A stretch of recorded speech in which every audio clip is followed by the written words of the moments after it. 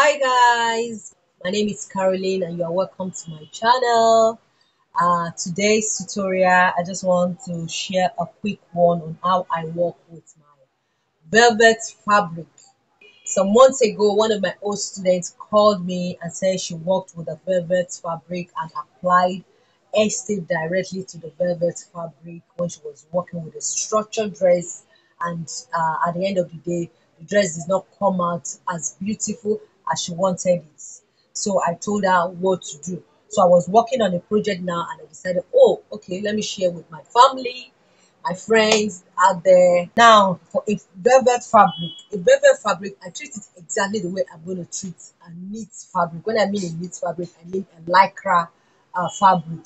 Now, velvet fabric, some of them stretch one way and some stretch the two ways. When I mean stretches one way or two ways, the lengthwise grain and the crosswise grain. So, like this one that I'm working with, stretches the crosswise grain and the lengthwise grain is not stretchy. So if you are making a dress that is not structured, that is, you are making a dress that you want it to fit the body tightly without being structured, you can use it directly while you allow the horizontal side, which is the crosswise grain side, to be around the body, while the vertical side, the side the zip is going to be.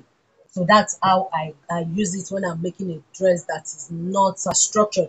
But when I mean a structured fabric, like we are making a corset, like what I'm making here, as you can see, this is a structured garment. You want the shape to come out as it is. That is, it's going to be around the body, but it's going to be tight. So you know that the velvet fabric stretches. So in such condition, what you need to do is to look for, either you can use your lining, you can use your satin, like what I did here. I use satin. I treat it the way I'm going to treat a lace fabric. So you know, when we want to sew a lace fabric, is what we call the underlining, which is the satin. So that's what I use under it. So as you can see, so I will cut the satin. This is the satin under.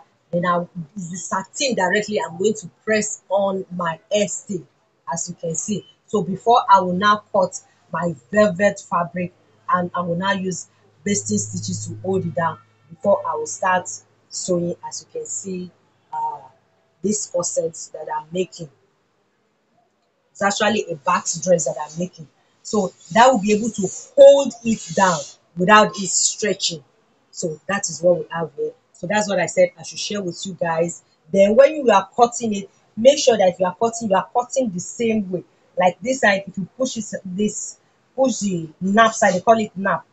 If you push it this way, you have one color, and if you push it this other way, it will give you another color. So when you are cutting your dress, make sure you are cutting the same direction.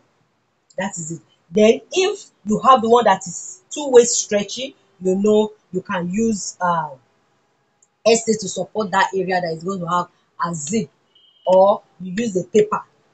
You put a soft paper there before you sew so that it can stay on the machine. So basically, that's what I decided to share with you, my good people. So if you have not subscribed to my channel, please subscribe. We have a lot to share on this channel. Do not forget to give me a thumbs up.